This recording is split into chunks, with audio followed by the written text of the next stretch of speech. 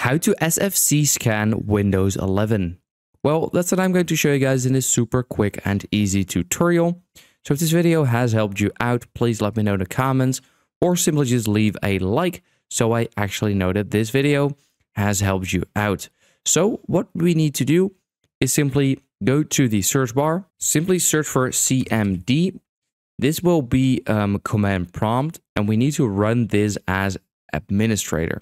So click over here to run it as administrator, or right click on it and then also click on run as administrator.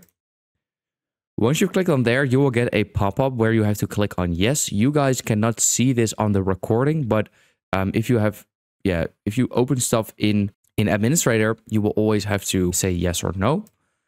So now that we're here in command prompt, what we need to do is pretty easy. We need to type in a command, which is SFC and then space /scan now. Oh, whoops. Like this, and then simply hit enter.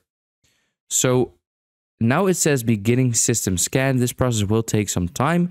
Beginning verification phase of system scan verification, and then an X amount % complete.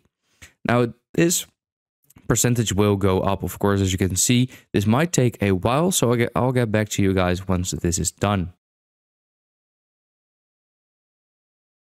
Now, if command prompt says Windows Resource Protection found corrupt files and successfully repaired them, then that is good because now you have officially repaired some of these corrupt files which are on your PC. For me, it says protection did not find any integrity violations, which is also good because then it just means that my PC did not have any problems whatsoever.